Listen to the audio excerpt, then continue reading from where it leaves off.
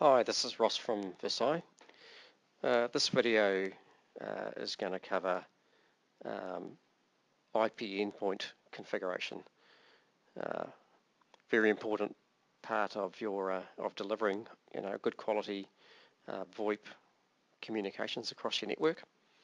The reason we wanted to cover this is because that many times Virsae Service Management is deployed by customers and business partners to troubleshoot voice over IP issues, call quality issues, and the natural inclination of people doing that is to hop into Availability Manager. So in the Availability Management section here, we've got the VQM section, which of course is very important when tracking down quality issues that are network related, but not the first port of call. Shouldn't be your first port of call when investigating problems. The reason being that if your endpoints are misconfigured and you jump straight into voice quality management, you will undoubtedly identify a network segment that's playing up, that's causing latency or packet loss. You'll very possibly engage with your data network guys or even your WAN service provider and tell them they've got a problem with performance on a network segment or with a particular network component. They'll go off and do an investigation and potentially come back to you and say, well, the reason that's not working is that you're exceeding the size of the real-time queue, or simply that your endpoint is not tagging packets correctly in line with the QoS policy, or is sitting in the wrong VLAN and such. So to avoid that heartache, the starting point with VSM, with Virsae Service Management, as it is ITIL, is in configuration management. So this is really voice quality management part 2. So VoIP part 2. Part 1 we covered under an earlier video to do with IP network region configuration. So this one, IP endpoint configuration. Again, in configuration management, this time we'll have a look in reports and then run the phone data report.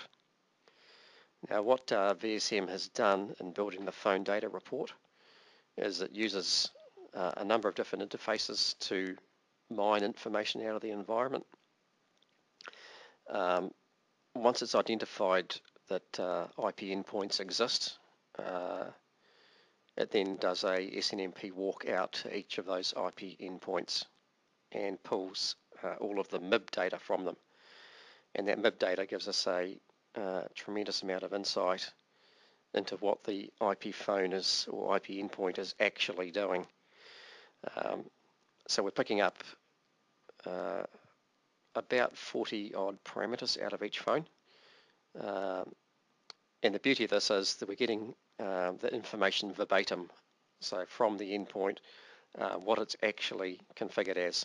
So we're not reliant on assuming that the 46XX settings file has been applied correctly, that the DHCP scope is being picked up and being honoured properly, or even the configuration items that are passed across from Communication Manager when the phone registers, when the IP endpoint registers.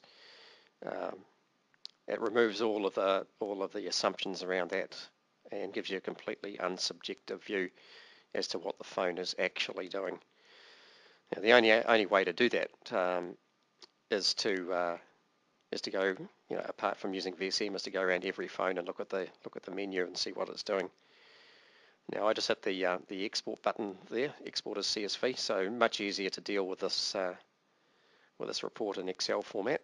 So that's now come down onto my local workstation. I'll open it up and there we have it inside Excel. So these first few lines here, I'm going to go ahead and delete because these are IP addresses that in the reporting period they have been allocated to phones, and then subsequently when the phone or IP endpoint has surrendered its DHCP lease and pulled another IP address, it's moved to something else under the rules of of the customer inside DHCP. So you can see here across the top line, we've got a huge amount of really invaluable information when it comes to looking at IP telephony. So, for example, we've got the IP address here, the station number, the hardware version of the phone, so very precisely what hardware version each endpoint is running. The Ethernet speed. So, of course, this applies to both the primary Ethernet port and the secondary Ethernet port. So what we're looking for in this particular column here is that all phones are 100 meg or greater. In the duplex column, that everything's running at full duplex. And in fact, the setting best practice we set to auto negotiate in this column here. The secondary Ethernet speed is also important, particularly if you've got users that are complaining perhaps that the PC they have plugged into their phone is running a little slow. You might see that secondary Ethernet port there running at 10 meg, which is going to be a problem. You might find in this column here it's running at half duplex, which would also be an issue. And of course, best practice on that port is that the phone runs auto negotiate as well. This column here is the RTCP destination address. So we want all of the RTCP data from the phone being fed into VSM, so that allows us to do that detailed reporting later on. And those sections here, now we're getting to the real interesting stuff here around our 802.1q configuration. So I'll just format that a little bit better so it fits on our screen. So what we're looking here is looking for consistency around the settings, and you can see with this particular customer there's a mixture of auto and on when it comes to the 802.1 framing code. Our audio priority, you can see here that most of our phones are being set to 5. There's the occasional phone showing up here as 6. Again, there may be reasons that different IP endpoints have different settings, but really in best practice you're looking for consistency across these settings. If you see anything that's not consistent, what you've got there is you've got the IP endpoint is picking up settings from different locations. And of course, here's the killer one, and when this customer's got a number of endpoints that are in this situation, anything that you see that is in VLAN 0 is going to be a problem. There's going to be voice quality issues for those users. Very important that the phones are sitting in the correct VLAN. If we go down here a bit, you can see there's quite a few of them sitting in there at 0. Definitely should not be the case. So those users that are sitting in 0, you can almost guarantee they're going to have voice quality issues. The 802.1q tagging status, everything should be on. You can see on. You can see a number of phones there that are set to off. That is going to be a problem for this customer. Moving on now, and we hop across a few of these. We can see which DHCP server we're using, how long that lease has to run through here, and quite importantly, there's 2 columns here, the DSCP settings for audio and signaling.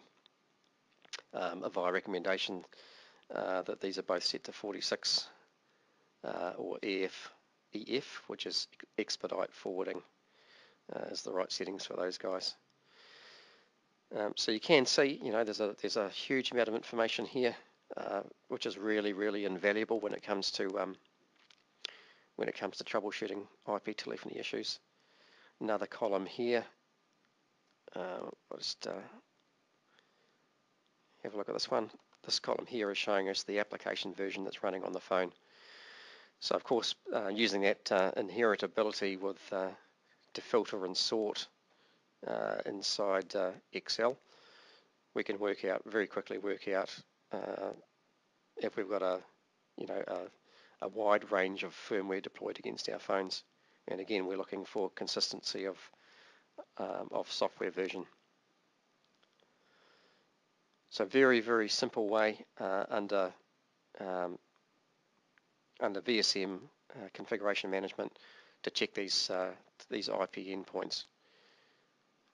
So what we're looking for there is consistency in the settings, and we're looking for alignment with the QoS design that's been shared with the data networking guys, consistency in firmware. So I hope you guys have found this useful, but really important that we get the configuration of the IP endpoints right before we charge off down that path and start looking at the voice quality management. So I hope you guys have found that this useful. Cheers.